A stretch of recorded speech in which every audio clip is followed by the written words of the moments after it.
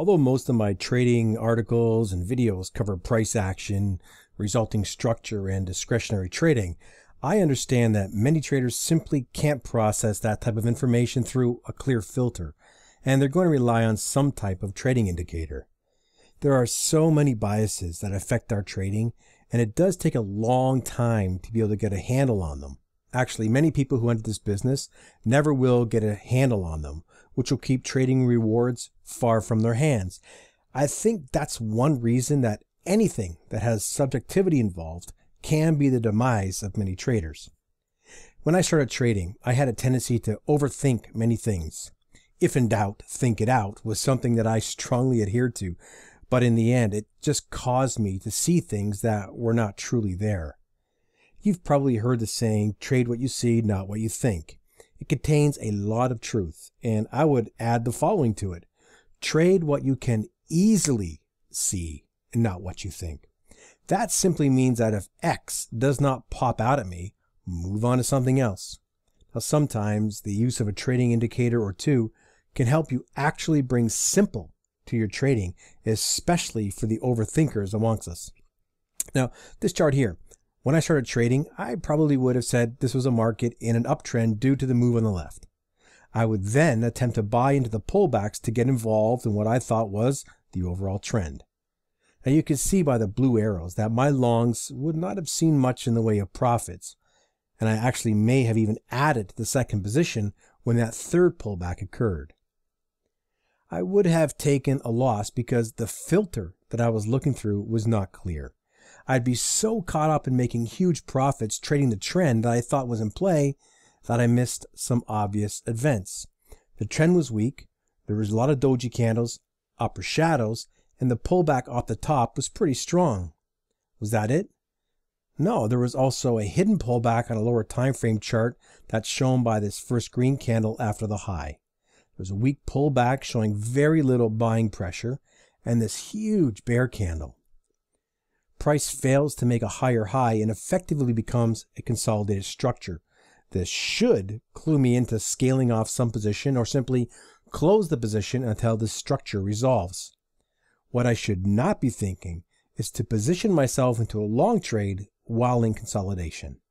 That said, there are ways to position yourself for a probable directional move out of the range, but not only is that beyond the scope of this topic, it can be really highly discretional. If I would have easily understood that the trend was in trouble, now it does turn into a full-scale reversal, I could have saved losses and the commission costs of trading. Not only that, it could have allowed me to take advantage of setups on the lower time frame because I understood the state of the higher time frame. Trading with a solid trend can only help you in your trading journey. Oftentimes, the market can give you conflicting signals, and if you guess wrong, it can cost you money. Attempting to trade in a choppy market state should only be undertaken by skilled traders. Having an unbiased and objective opinion on the trend and current market state can be considered step one in finding good trades, and sometimes a trading indicator is called for. Look at this chart here. This is a weekly Forex chart giving you an objective determination of trend. You can see where, on the lower time frame, such as daily, you would switch gears and look for appropriate entries according to your trade plan. It takes all subjectivity and personal bias out of the equation, and it tells you trade in the appropriate direction. If you trade many currency pairs, especially using the 4-hour time frame, it can be time-consuming switching from the trend chart to the setup chart. This indicator on the bottom here actually shows you the weekly trend while looking at the 4-hour chart. You can clearly see where you would switch from a long bias to a short bias. If you saw the indicator switching back and forth between colors too often, you could quickly determine the market is not in the best trading condition and set aside.